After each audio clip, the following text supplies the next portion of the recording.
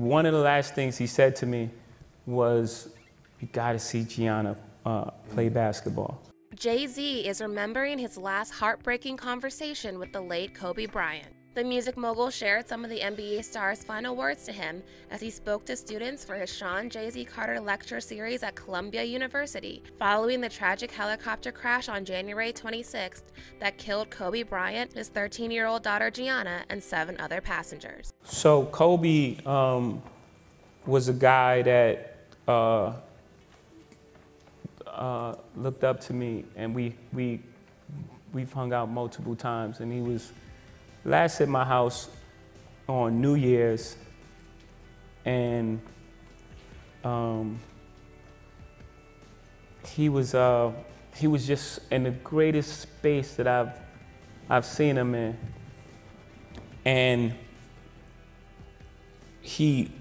one of the last things he said to me was, "You got to see Gianna play basketball," and that was one of the most hurtful things, because he was so proud, and the look on his face was like, I looked at him and said, "Oh, she's going to be the best female basketball player in the world." He had this, he was just so proud of what he said.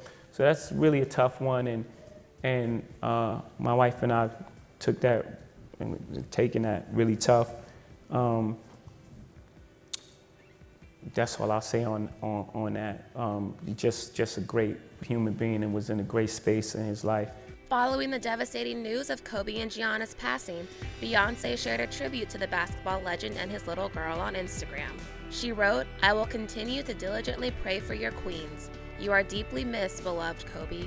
Kobe's widow, Vanessa Bryant, has also mourned the loss of her husband and daughter on social media. She posted, "My Gianna, God, I miss you. I've been so lucky to have woken up to see your gorgeous face and amazing smile for 13 years. Wish it would have been until my last breath.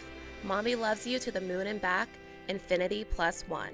Vanessa also remembered her longtime love Kobe, writing, "#my best friend, #the best daddy. Miss you so much."